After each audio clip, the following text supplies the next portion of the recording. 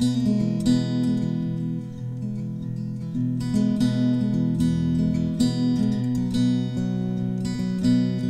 friend of mine shared a Robert Cazimero song, Aloha Aku, Aloha Mai. To give aloha is to receive aloha.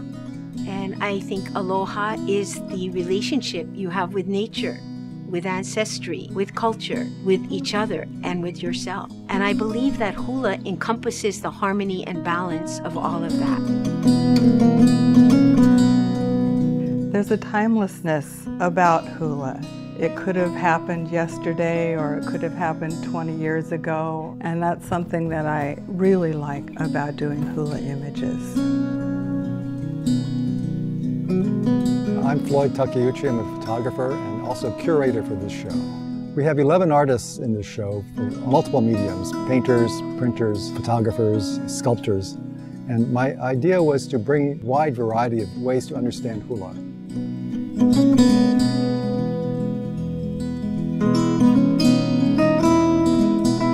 I manage the estate collection of John and Kate Kelly. We're really excited to be offering Kate's photographs for the first time in public of people in her community in the 30s and 40s. This is like hula that was really how it emerged in people's lives.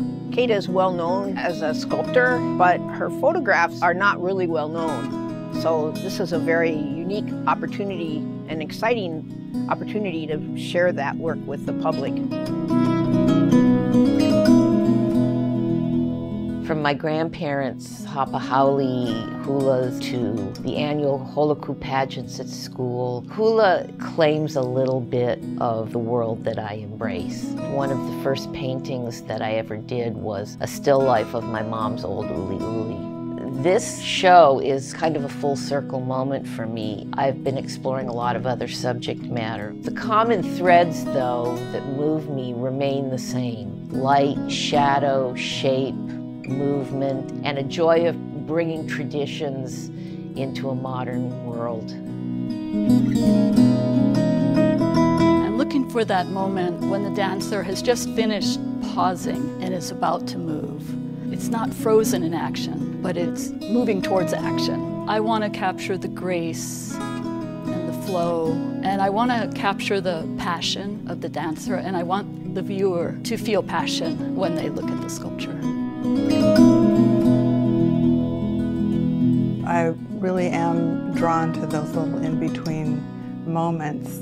I really feel like that's part of hula also, you know, the getting ready, helping each other fix the hair, the skirts, the reverence that they have for the kumu. I think that's all important to document that in some way.